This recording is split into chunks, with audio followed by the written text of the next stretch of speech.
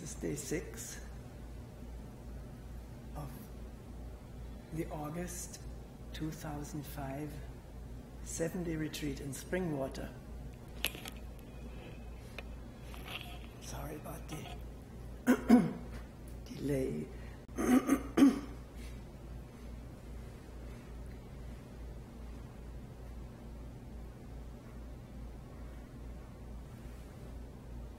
Isn't that hot, is it? Oh. Just a little bit.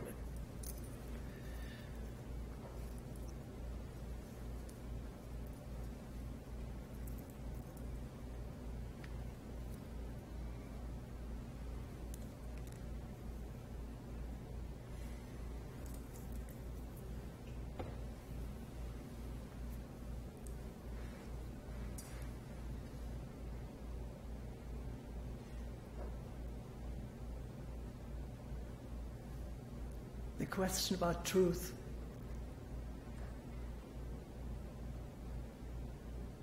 Either is there a truth at all? And if so, what is it? And we had several questions come up in the course of time, years. Are there many truths? Or everybody has a little bit of the truth? And another question would be, are we talking about the truth of a statement, like the air conditioner is working? I don't know whether it's true right now. It may already not be true anymore. But it's raining, at least here.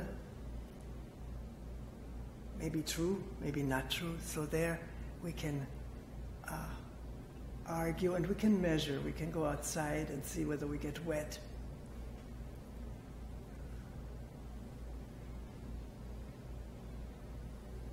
So either we could ask about the content of a statement. Is that true? Is it true the air conditioner is not working? And we'll hold our hand right in front of it. The other question is, how do we know a truth? And not about the air conditioner, whether it's on or not. We know it if we hold our hand in front of it. But human beings have argued about the truth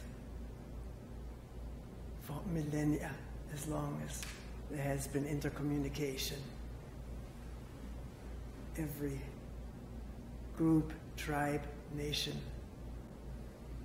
family, member of the family think they have the truth and the other person is wrong. And I think we could dispense with this question if we say,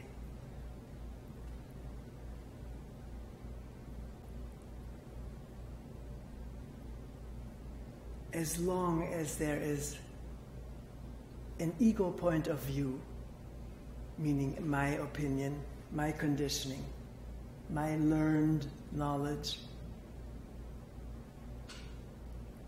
there will be strife, there will be argument, because mine is different from yours. I was brought up differently, different country, different language, different civilization. We cannot come to an agreement. We can come to an agreement that we have different backgrounds. That is true. But what these different backgrounds do to our perception cannot be argued away. Just say my perception is better than yours because so, and that. So, who of us can claim that they are free of conditioning, free of training, of education?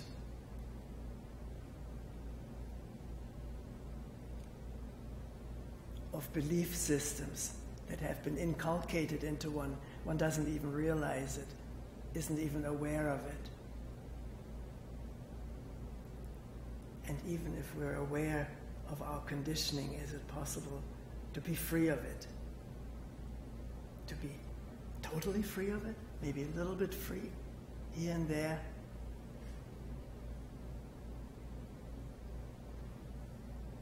There may have been a few human beings who have been free of conditioning. I don't know. I cannot say whether this is a true statement or not.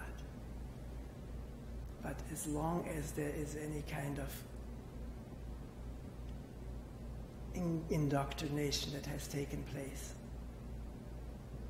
the brain has been conditioned, has conditioned itself by its impressions and its ways of functioning, which has evolved over time. There will be differences of opinion, of perceptions, of beliefs and ideas. Is that true? See, we can ask whether that statement is true. Maybe we could argue over that one again. But I think it's pretty solid that we cannot see what is true if we are in any way conditioned. Then our eyes, ears, nose, tongue, body, mind, they all perceive differently from each other. Not just due to different cultures, but also within each culture, different perceptions, different upbringings, likes and dislikes. It is so.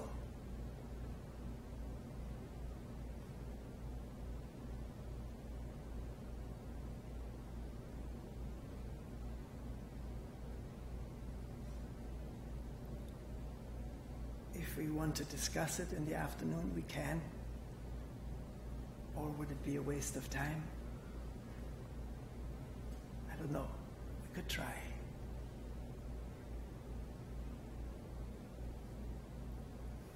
But there can be a lightening of our convictions, at least that my convictions must be correct, and realizing how we defend what we believe in. Defend it so strongly as though it was a physical attack, when my beliefs or opinions are maligned, put down, or just negated by someone. We feel hurt. It seems so amazing if you think about it with a clear mind. The mind can be that clear that it realizes it cannot be clear.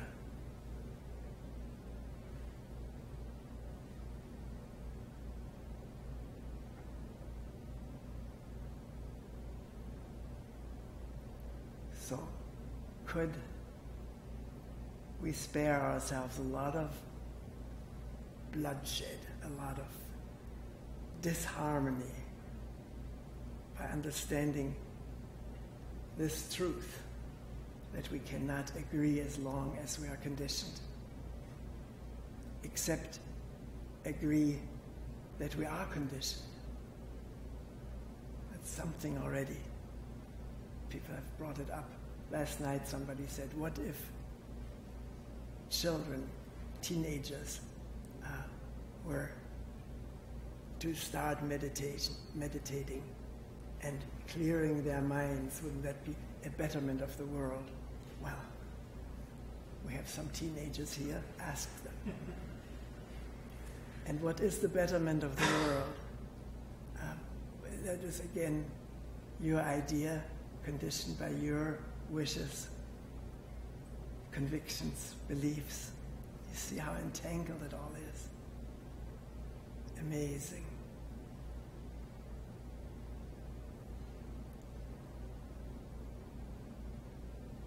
Isn't there something that goes through the mind, and I don't know it very much by heart. You probably have all learned it, just like we learned things in Germany.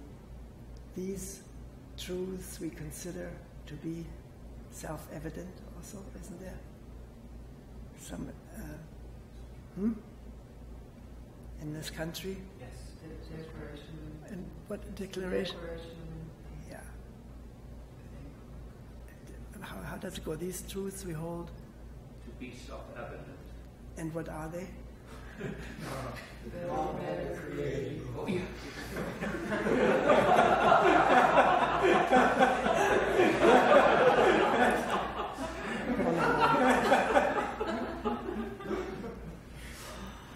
Well, we can't get beyond that first thing, can we? This is just credo.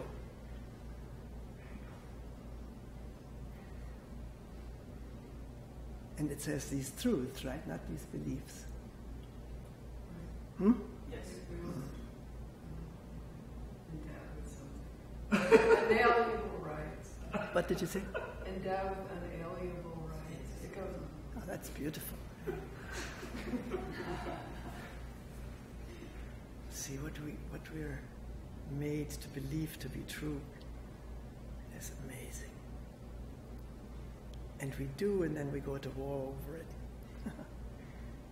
There are truths about that too. You shall not kill. Well, let's not get into this. It's the beauty of meditation, of sitting, is to simplify, to let the life simplify itself, which it will if we understand a little bit the mechanisms of thinking, the defense of thinking. And then the question, does it have to be that way? Do we have to defend our thoughts, our beliefs? But then we first have to understand and recognize and admit that these are beliefs, that they are not eternal truths. And when eternal and God comes in, then there's trouble. Isn't there?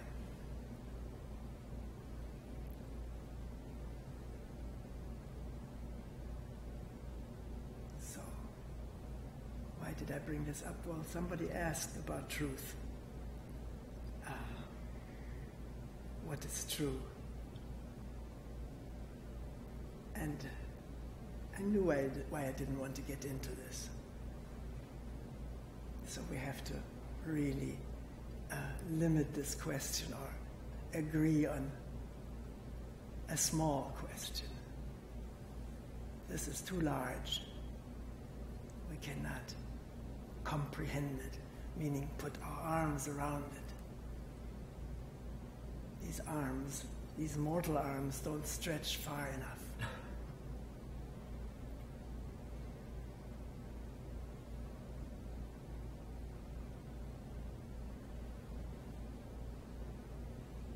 So again, I forgot my little slip. What are we going to talk about?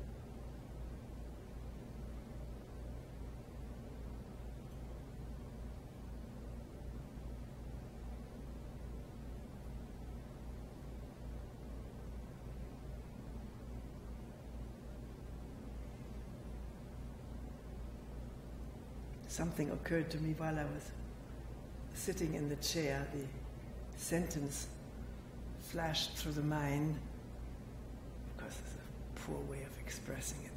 A sentence revealed itself. Or what flashes? What is the mind? It's a bunch of thoughts, remembrances. But at any rate, the sentence was, awareness is not knowing. Does that make sense? At the moment I thought, this is good. Awareness is not knowing. I wonder whether we could all agree on that.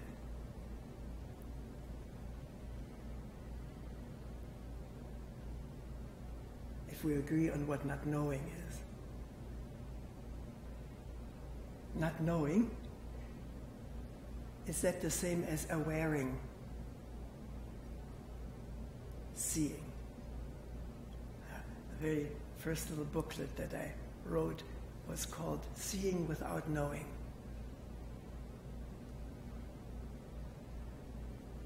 And I was fought over that this is impossible. Impossible that you see something and don't know it, or don't want to know it. Well, it's a different thing that you want to know it. But today this is not a topic of argument anymore, that this is impossible, because people over the years, 10, 20 years, have realized, many of us, that there can be indeed a seeing without knowing, which is what we also call awareing. And so the sentence, awareing or awareness is not knowing, does that help out those people who don't know what not knowing is? Or is just another complication, another conundrum? Some people say, I don't know what you mean by not knowing. Do you know what is meant by awareing? Awareness, presence, the cool air, the voice, lack of saliva, so the voice is very strong. The feeling on the skin, coolness. There's some knowing in there, but we know that when the air conditioner is off for an hour, it'll be hard on the skin. Not just hard, but it'll be moist. We know that. But if we sit there with sweat covering our body, it doesn't need to be known in any kind of scientific way what it is that the sweat glands are doing. It is just being wet. Is there a difference between that two? Awareing and being. Observing and being. I observe something that can very easily bring a duality. There's me, and there's what I'm observing, a person. He or she looks very friendly at me or very angry.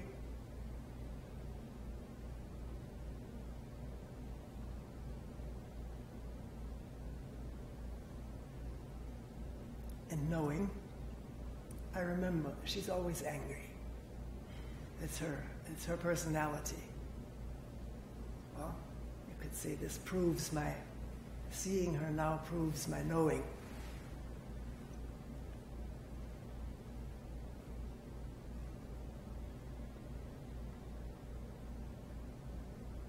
But to step out of the house, you can do it in the house too, but it's always particularly disarming, amazing to step out of the house, out of the four walls and the ceiling and floor, into the open air, the fragrances, the way the skin feels on the sunshine or rain. Awareing it all.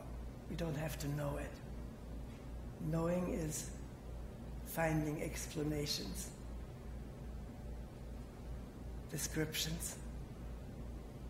But being that is wet, being wet. That need not be explained. Actually, it cannot be explained. Often people say that I cannot find the words for this. It is too hard to explain, but it is not hard to be angry or disturbed, happy. It is okay, but we do it all the time. We are.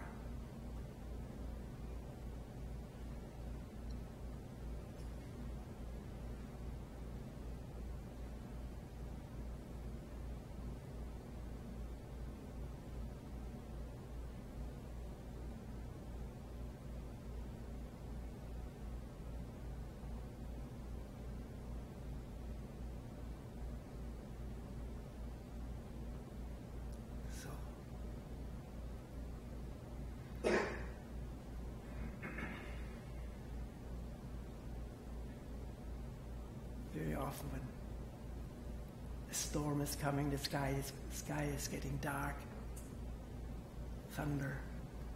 Somebody may ask, what's the weather forecast saying? And all you need to do is look out of the window. It may already have started to rain, but we want to know. We want to have confirmation because we feel more at ease in knowing than in being. We don't trust that, or do we?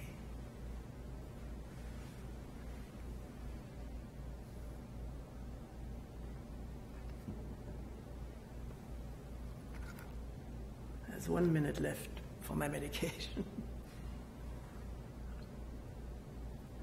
Good sense of time. If you will excuse me, I will take it now.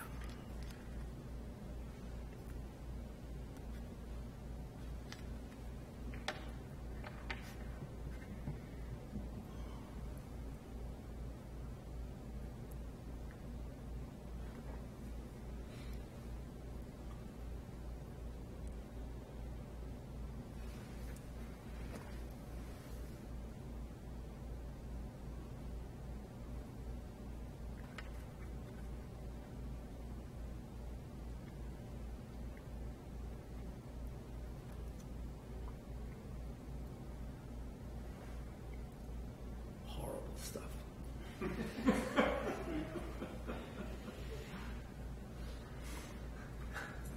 The other day I had some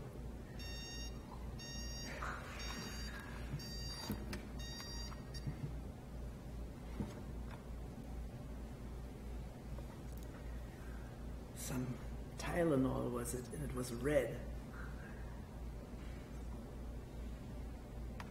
I thought that's a new one, red Tylenol, but it was like Easter eggs, like a jelly bean, sugary with a flavor. Was that ever nice to take? Much easier to swallow. There's a song from Sound of Music, isn't there? Spoonful of sugar. I should put that here. Not the song, but the spoonful of sugar.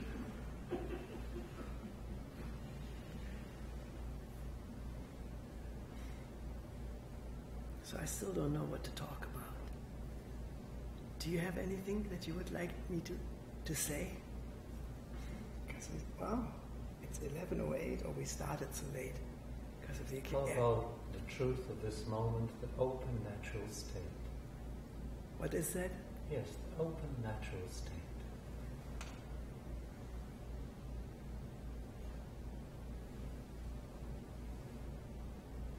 The truth of this moment is the open natural state, you're saying, or you're asking whether that is equal. Yeah, but you thought and related yesterday an experience of an open natural state, at least what you thought was an open natural state. But how do I know that this is true? Now I'm asking you to tell us now about the open natural state would be for me right now to go to sleep. Lie in bed, close the eyes, and off I go. Whether it's natural, it's not quite natural because I take medication, which makes me sleepy. But the open, see, is our openness that we talk about here, is that natural? We like to think so and we like to say so. Is it because there's no effort made to be open?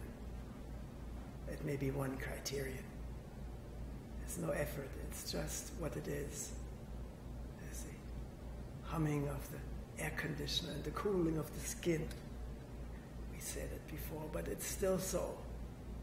And there's no inhibition, no feeling of good or bad, good people on the right, bad people on the left, red states and blue states. That is not known. right and wrong are false categories. They only exist in thought and not true, open, and natural, are they? Now, do you want me to relate an experience? No, I won't do that. I don't relate experiences very often, except when the mouth is so dry that I have to give some explanation.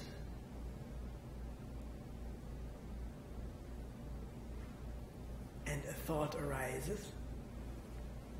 Will people now think she better start retiring? And this thought arose.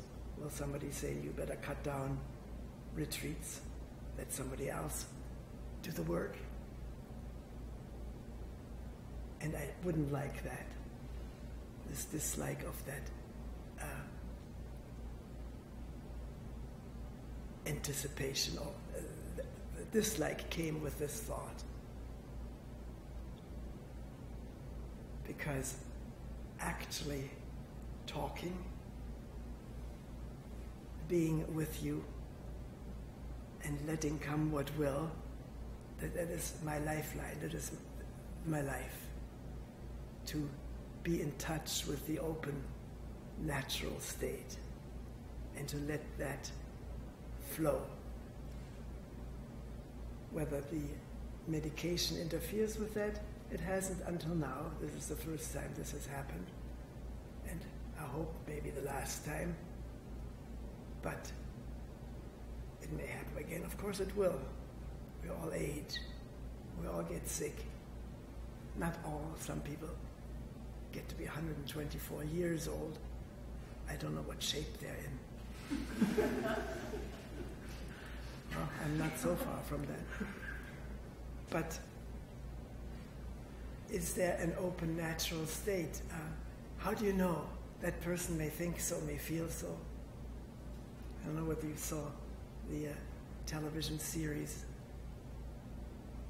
What was that? This Jewish man, my talks with Tuesdays with Maury. Do you know that?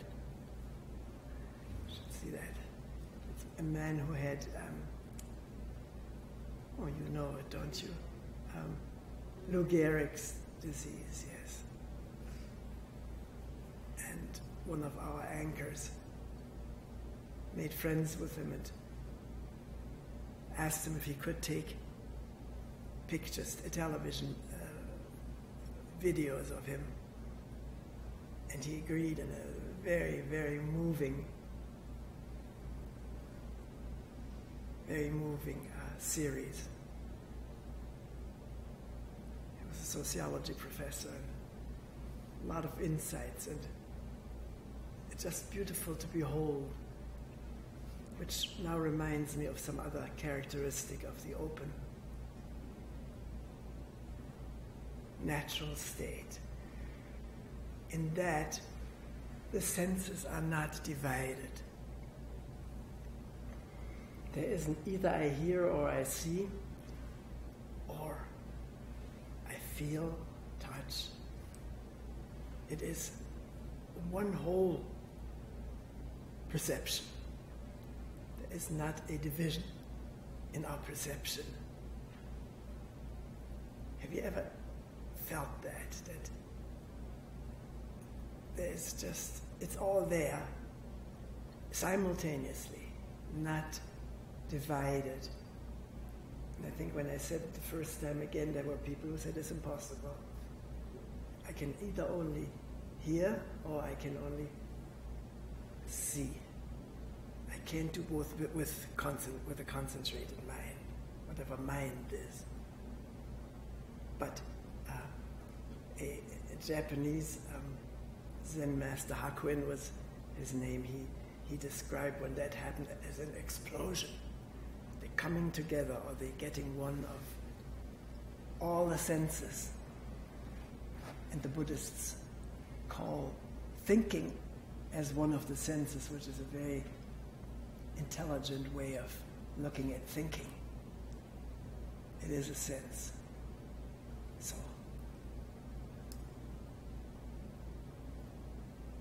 no division. If there is a division, watch it, experiment with it. Then there are words. Then there are words to say, I hear this and I see that. And the words that separate the senses. But without words, there is no separation. That is the open natural state. Sensing, perceiving without separation. And to say, that's impossible, that can't be, that is just overemphasis of the thinking sensation. Because it's not true. Is it? You could argue with me, and I wouldn't argue back, because either it is being experienced or it is not. Can you hear and see and taste all simultaneously? Or would you say, look, I have experimented with it, but I have to name these things in order to keep them. No, it is when I name these things that they keep separate.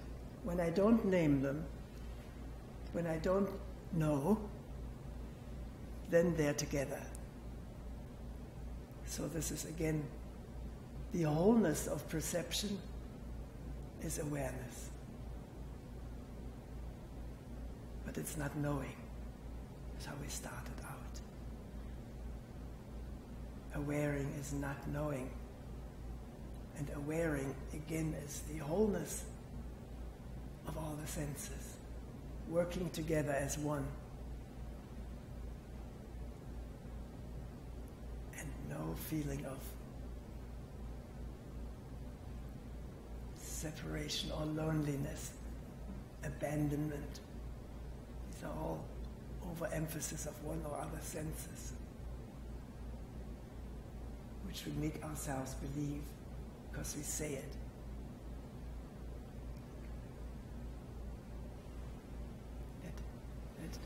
It should be interesting in going to a retreat when you don't speak, although we do speak quite a bit in these groups.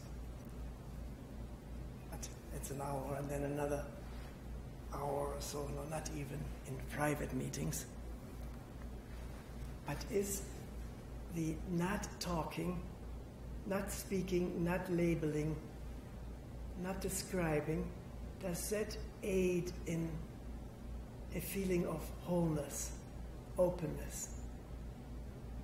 Does it? Well, it probably doesn't happen that you don't speak. Or does it? It's very difficult. Because we do internally speak, we monologue or dialogue incessantly, almost, don't we? Or is it possible to come to a state where there's very little monologuing or dialoguing quietly in one's mind? Just listening to the fan blowing. And there's no need to say the fan is blowing. Do you say that? Or is there a word process going on while you're quiet?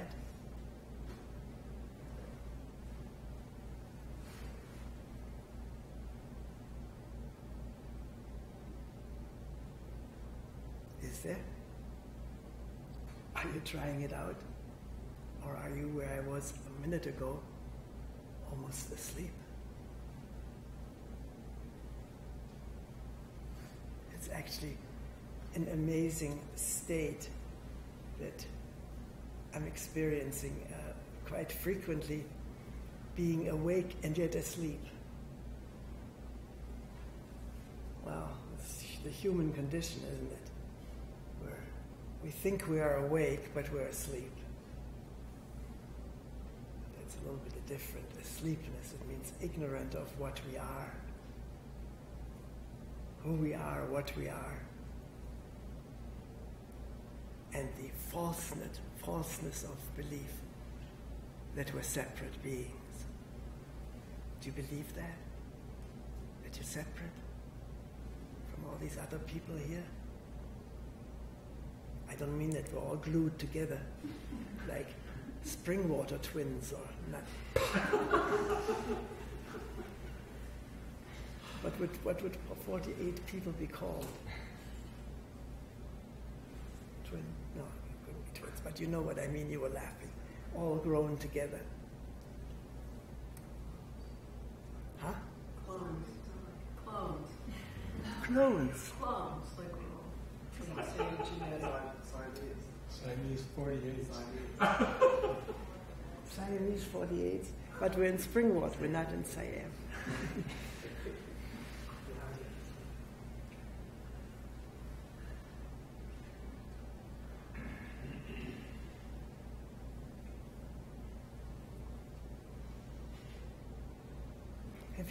Have you learned in these few days, or as long as you have been coming to retreat, that could be years, decades, have you learned to enjoy being quiet?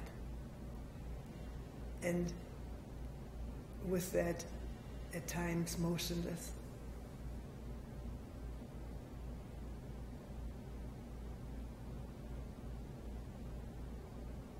Or is it a chore? Something you wish would end? It's too strenuous.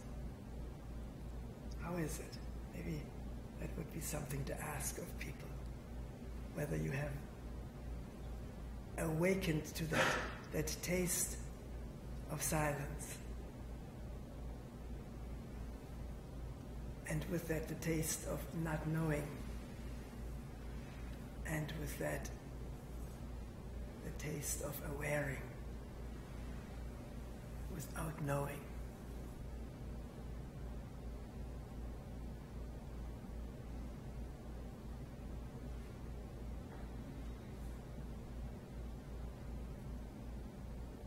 I think we better stop here for today.